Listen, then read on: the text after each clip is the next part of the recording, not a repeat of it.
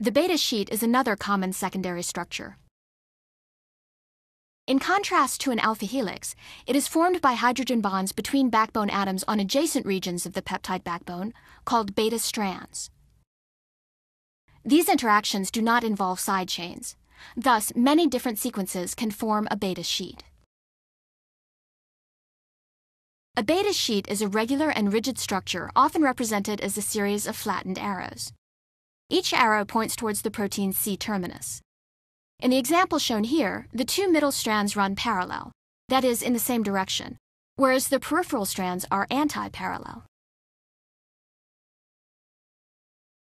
The amino acid side chains from each strand alternately extend above and below the sheet, thereby allowing each side to have distinct properties from the other.